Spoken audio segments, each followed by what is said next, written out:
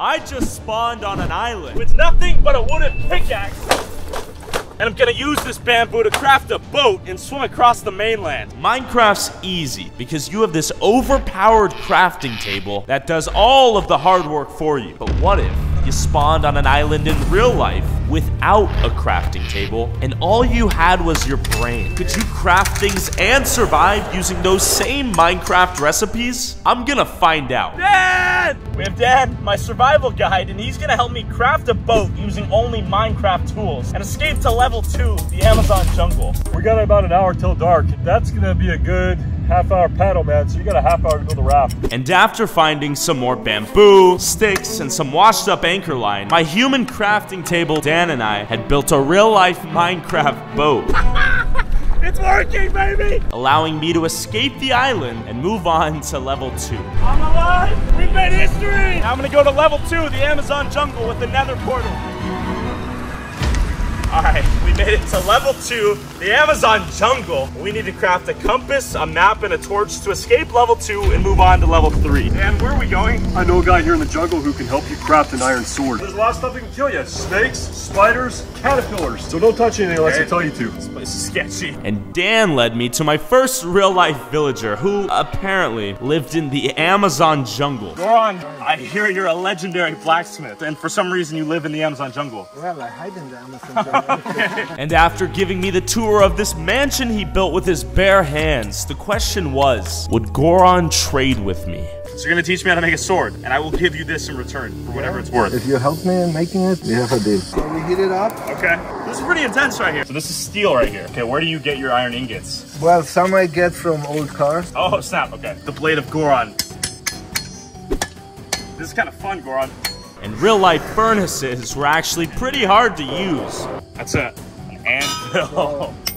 I feel like Link from Legend of Zelda right now. But luckily, Goron was a master, and he's been crafting knives for the last 20 years in this jungle. Goron blade is complete. We did it. Yes. And while my new iron sword was cooling down, Goron lent me a knife to protect myself in case an anaconda or jaguar attacked me in the night. we're gonna head out and set this guy up at camp. Make sure he doesn't die tonight. Don't touch anything. Okay. Oh, seriously? Yeah, seriously. While I still needed to craft a torch, map, and a compass to escape this jungle, before I could do any of that, I still had to survive the night in the jungle alone. It was getting dark. All right, we're looking for a place to camp. So Goron sent his friend Alex. Without a guide and someone who knows what they're doing, this place can be dangerous. Totalmente. Alex is gonna keep us alive, hopefully, and help us find a place to sleep. But this place was crawling with dangerous mobs.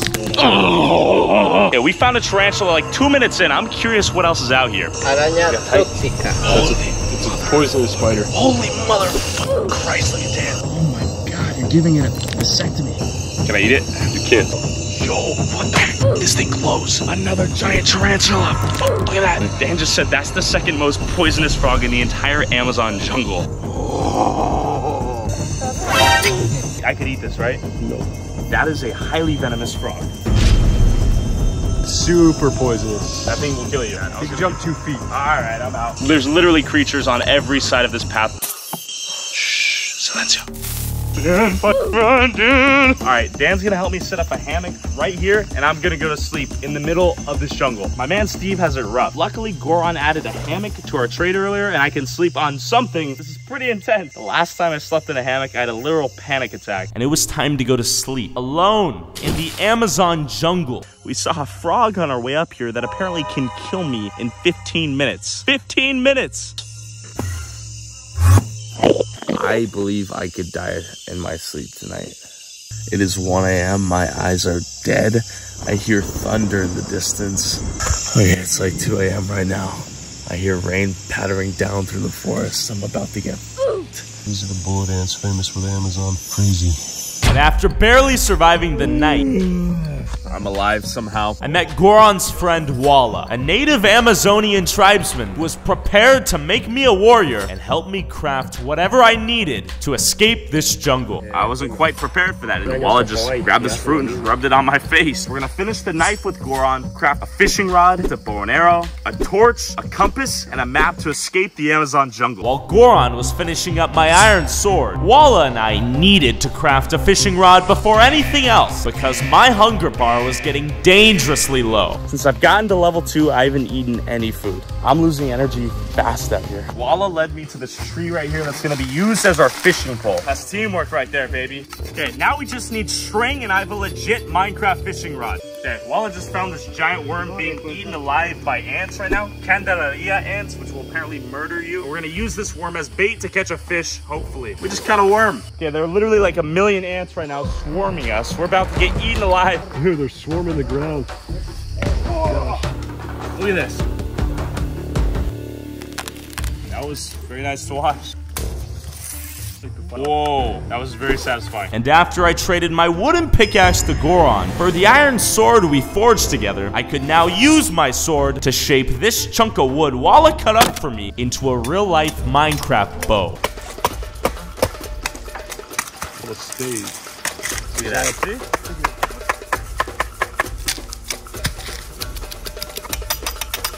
Goron Blade's gonna let me turn this piece of wood into a bow. Add a little bit of Amazonian wisdom. It's kind of a satisfying process. And boom! We had a bow and arrow. Perfecto. All right. Well done. Right now, we're gonna craft a torch. Okay, we're bringing this back. We got cordage we can use for our torch now. Look at that. String. Boom. We're gonna tie a nice, sturdy, structurally sound torch together.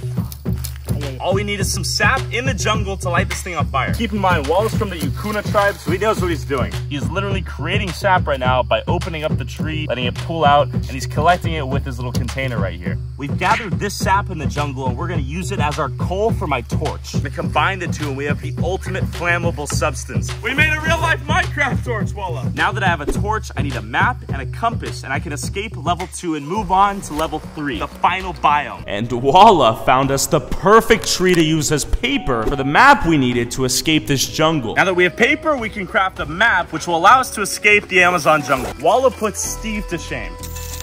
Oh, this is sick. Thanks, Walla. Let's go build a compass. All right, here comes our sunlight. It's all we need for the compass along with a stick, okay? So pay attention to the shadow. Now, so I'm gonna mark it. We wait 15 minutes and we mark the shadow again.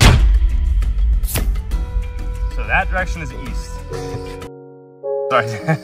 Walla finished an arrow for my bow right here. Goron gave me a hook to my fishing line. We are ready to hunt. Let's go. With my map, torch, and compass complete, I just needed to get some food before I literally passed out in the jungle. So, out of desperation, it was time to put my fishing rod and bow to the test. All right, we're gonna go deep into the forest and try to catch a fish. This is a little bit spooky. With Goron's friend Alex guiding us, we could very well die out here. All right, we found a creek in the jungle. I'm gonna try to catch a fish, get my hunger levels all the way up so I have full stamina when I go to level 3. Can you light me up? This is a Minecraft torch in real life crafted in the Amazon jungle. Shout out Dan's lighter that helped us ignite this torch. Okay, there are fish in here. And I'm extremely hungry. And using the worm we caught earlier as bait, I was ready to catch a fish, but I forgot how dangerous this jungle was. Super flexible. There's a frog on you. Don't move. There's a frog. Oh. Dan. One wrong move out here and I was dead. Oh, it's on me now. Oh, it's crawling. You can touch him. Just don't touch him. I ain't gonna touch this. Yeah, he's just chilling though. Come on. So we're gonna bet the... Dang, bro. Okay, we thought we were almost dead there. But we still needed food. But fishing with these handcrafted tools wasn't as easy as Minecraft made it look. I'm waiting for something to bite. And my fishing rod was a piece of trash. It ate my bait. This jungle. Okay, let's just use the bow and arrow and see if we can get any luck. ¿Es picado? Oh, sí. Wow. You're not that guy, pal. You're not really gonna be able to hit fish because you don't have that skill.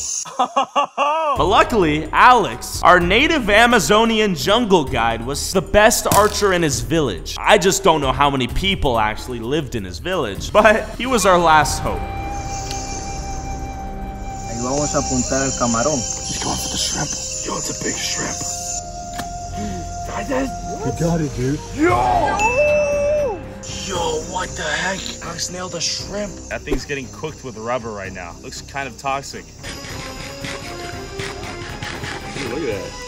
Actually pretty good. That's as good as it gets. And after raising my hunger bar to a survivable level, we were ready to escape the jungle and move on to level 3. We made it to the Ender portal. We made it to level 3, Bogota, Colombia. My goal is to trade these Minecraft tools we crafted in the Amazon and trade them for a plane ticket back to the United States. This place is more dangerous than the Amazon. Listen, if things go wrong, Okay, I'm whipping this out. Okay. Here's the thing, we spawned at night. Your chances of selling stuff, not so good. All right, Dan, let's go that direction. While Dan and I were trying to trade with completely trustworthy people we were finding on the streets. They said we might get mugged or killed. It's getting kind of serious. Would they have stolen my gear if I waited out there for a while and killed me? Yes. But I was not ready to give up. So we continued to walk the streets at 1 a.m. in a foreign country, begging people for their money. Trying to trade these for a plane ticket. Am I just screwed right now?